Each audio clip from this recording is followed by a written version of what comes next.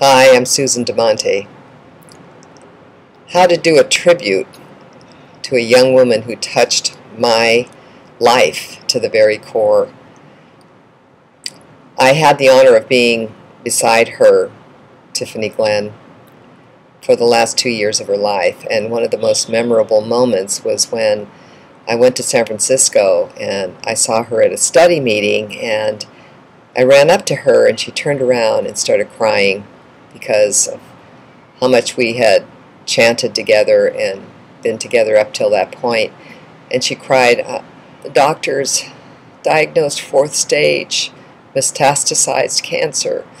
It's in my bones. And she started crying. And because I had been a person who overcame incurable disease, Crohn's disease, which is why I was introduced to her by Cheryl Taylor, I said to her, I don't know, it just popped out of me. I took her by the shoulders and I was like, F 4th stage cancer. 4th stage cancer. That's a guess. They're guessing. They don't know how many people have overcome 4th stage cancer. Did they tell you about that? No. That's a guess. It's called a guess-stenosis. That's what I call it. You have to fight to the very last second. And she was crying. She said, fuck 4th stage cancer. Fuck 4th stage cancer. I'm going to fight to the last second. And that was like a turning point for both of us, really. And during the next 2 years, we were able to communicate and encourage one another. And even the 10 days before she passed away, she was telling me about her future plans.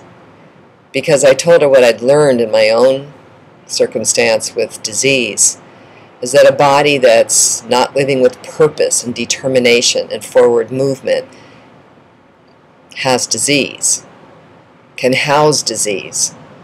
But a body that's moving in that direction of forward determination and strength, well, disease can't nest in there. And so I wanted to cite a quote from our President Ikeda, SGI mentor.